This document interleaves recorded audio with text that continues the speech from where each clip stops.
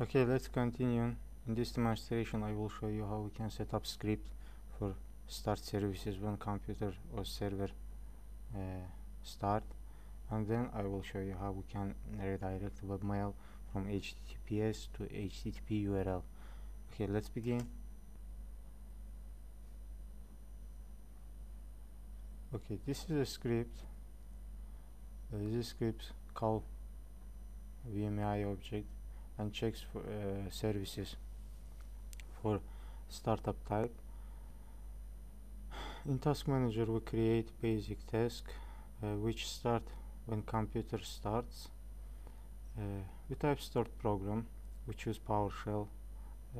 We can see PowerShell location, it's Windows PowerShell v1 in the Windows System32 folder. Okay, this is a command for start script. I will provide this command in video comments. Okay, task is created. Let's edit some properties. Okay, we check start as a administrator and with high privileges. Okay, task is created. Now let's check it. Okay, I will stop some services or one server service. Let's open server MMC services MMC and sort services for automatic start and stop all IP helper services. As we can see, status is stopped. Let's run our task. Okay, task now is running. Refresh it. We can refresh it and see the operation completed successfully. Let's check services. We must first refresh the page. Okay, we see IP helper services now is running. Okay, script is working. Now let's change login format. As we can see in Exchange Admin Center, login format now is domain and username.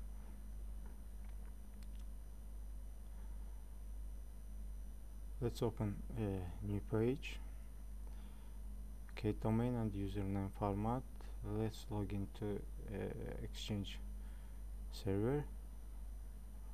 First I want to show you in Exchange web app, Outlook web app links to this format. Login format is also domain and username. This is a certificate error. It's not a problem. We can add site to trusted certificate trusted site list, and after it site will open. Okay, refresh. Okay, this is a Outlook web app page. Login format here, domain and username. Let's type password again and log into Exchange Admin Center. In Exchange Admin Center we need the servers and virtual directories. In virtual directories we change OWA. As we can see, OWA web default website. Let's edit it. In here we also change internal URL and external URL for OWA, and authentication method now it's domain and username. We change it to username only. Let's check default domain. Okay, but now we can save it, but I want to show you how we can set up this from the Exchange PowerShell. In Exchange PowerShell we first need to find our virtual directory. Now it's one. It's our default website. Let's change Set-OwaVirtualDirectory,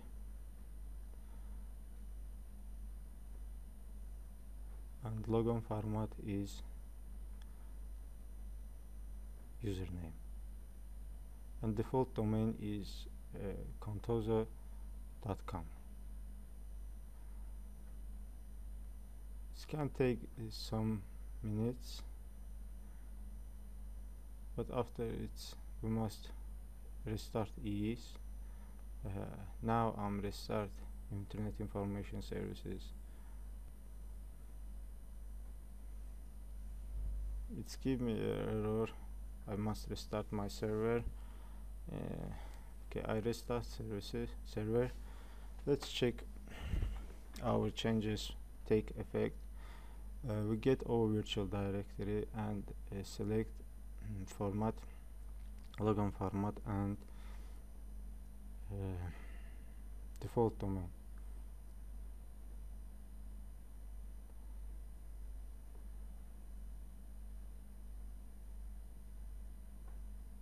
As we can see, logon format is username and default domain is contoso.com. Let's change internal and external URL for OWA. We get OWA virtual directory and set its internal URL to https webmail.contoso.com. I create a CNAME record in my internal DNS server which pointed to mail.1 and name it as a webmail. And we set external URL to https webmail.com/OWA. Okay, let's change it. Let's check it again. No, PowerShell says that we must change this direct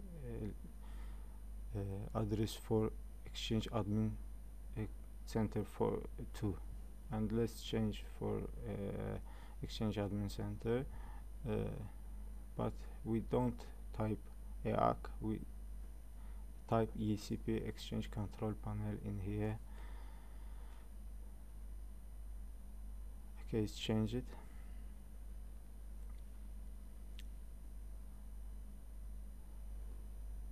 As we can see, logon format now is username. In Outlook web page, logon format is also username.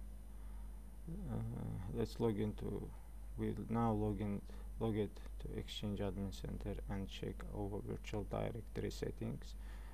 In internal external URL, we can see URL is changed to webmail, and authentication method change it to username only.